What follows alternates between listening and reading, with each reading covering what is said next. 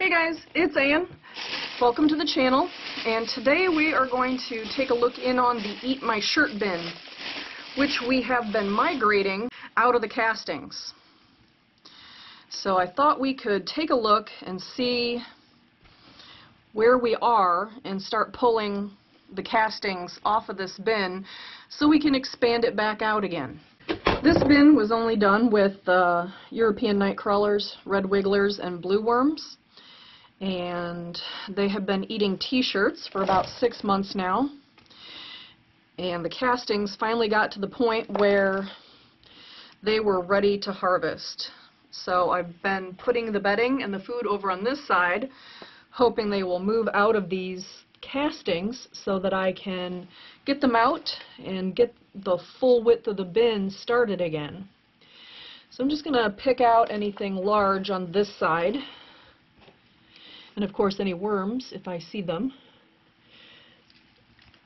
And then I will just let these castings dry out a little bit more so I can sift them, and I'll put the cocoons and whatnot back in the bin here so they can continue on with their family.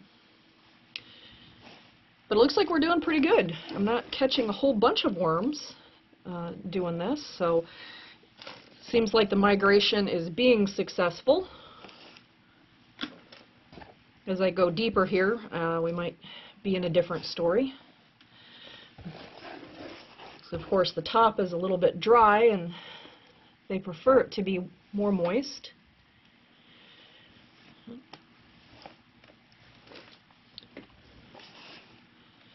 And of course they will have the opportunity to get out later as well when I do my sifting. So let's start doing some flipping here. Still not seeing a bunch of worms. That's really great. I didn't have this high hopes for this bin to be depopulated already. I figured they would take at least a month, but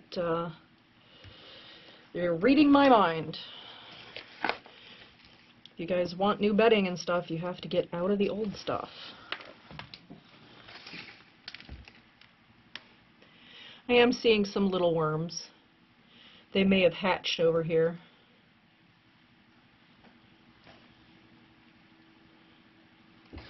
Might have spoke too soon.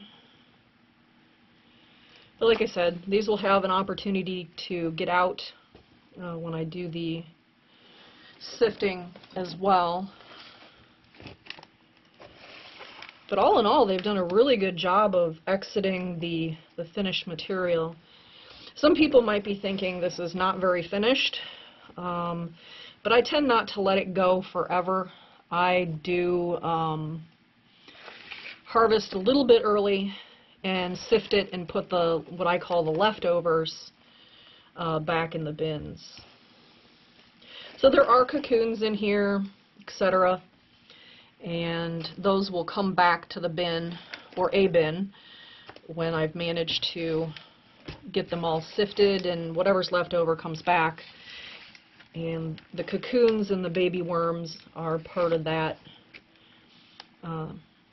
system or procedure or whatever you want to call it, where they'll leave the bin for a while and then they will come back. But for the most part, these guys have done a really, really good job. And so then we can actually put the rest of the bedding in here and get this whole bin started again.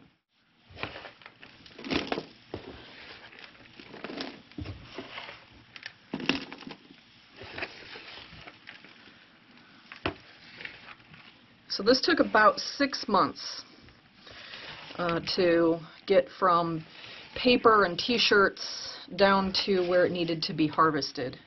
And that's pretty typical of my bin. Alright, well let's see what we've got over here now.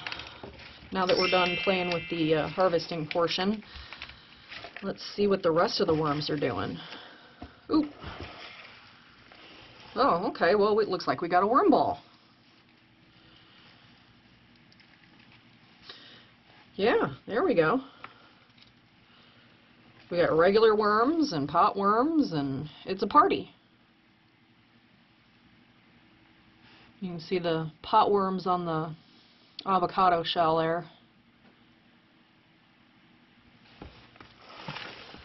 But they're helpers. We don't have a problem with that. We don't really want them to take over the bin or anything, but the shirt's making some nice progress here.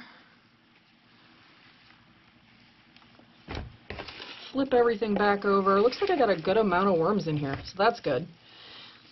I'm also seeing some leftover food, so I'm not going to give them very much food, but I am going to get them some more bedding. Alright. Put the t-shirt back in. It's not even really t-shirt shape anymore. It's all bits and pieces. But let me get them a little bit of food. Oi! Okay, that's not, they're not getting all that. Probably break that in half. What? Rice? Donations from CC, so I don't always know what I'm getting. Yeah, it looks like rice. And grapes. Probably less. Let's not do that much. Alright, let's get that incorporated. Spread out with those grapes. I don't really want them all together and fermenting. So kind of spread that out a little bit. Let me get them some grit.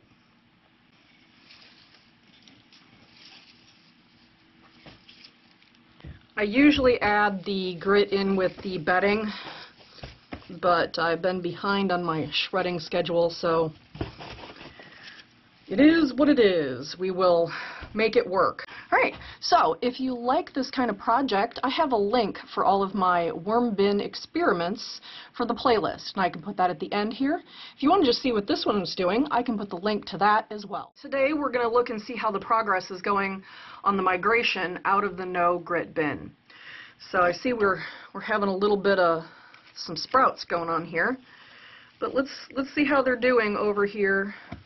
I'll move the t-shirt, and we'll see how many takers we've got moving into the new bedding where the new food is. So I'm seeing some. Oh, wait, there. Yeah. So it looks like they're getting into the pieces of melon that were in here. Kind of flip that over. So good. They are moving over. So let's take a look at the other side where it's probably very dry. I have left this part completely uncovered. Seems like it's been, I think, a couple weeks now. I'm not really seeing any worms here. So that's good. That is good. So I can get these castings out of here, and then now that the worms have moved out, I can let them dry the rest of the way and we can finish this bin off. So I'm just going to transfer all of these castings to an empty bin that I have here. Then when they are dry enough for me to sift, then I can harvest those castings. I am probably about a month away from doing some seed starting, so I will have some uses, you know, for some new castings. I'm trying to be a little careful to see if there's any worms here right on the periphery of, yep. Had a feeling there'd be some latecomers. But I will, in fact, sift this out and do a fine sifting on it to get any cocoons or baby worms out. Oh, there's one.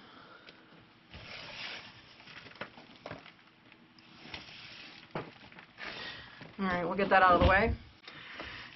Then we can, this little bit of castings, that'll be fine.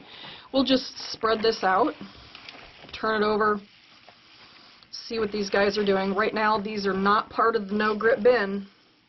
This is the end of the no grit bin. So this is just going to become a normal bin where they will get food and bedding. And we will restart the no grit bin with just paper that doesn't have any grit in it. Alright, these guys look like they have enough food for right now. The moisture looks like it's doing really well.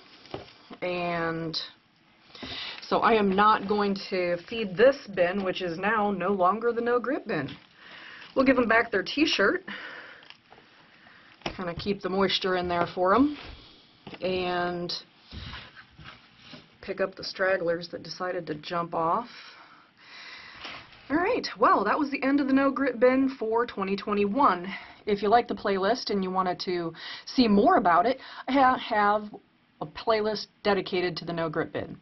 So I will link that at the end. If you like this video, give it a mighty thumbs up. If you're not a member of my worm family, click that subscribe button. And if you want to know what I'm doing when I'm doing it, ring that bell icon. Alright guys, thanks for hanging out with me and my worms, and everybody, have a good day.